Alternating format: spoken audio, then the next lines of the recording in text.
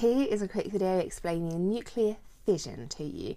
Not fusion, but fission.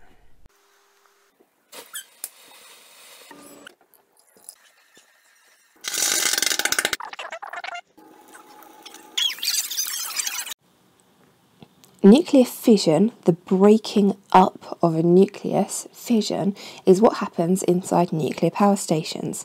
Now this nucleus here is either going to be from uranium-238 or plutonium-239.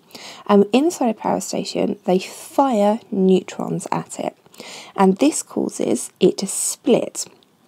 It's like firing a bowling ball at a collection of bowling pins.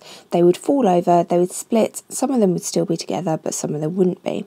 And out of this, we get more neutrons that look like this. We are going to get some smaller nuclei. And we are going to get some energy, and that's the bit that we're looking for. Now these small neutrons that come out can then go on and hit other nuclei, and this is why nuclear fission is a chain reaction, because the one neutron that went in at the beginning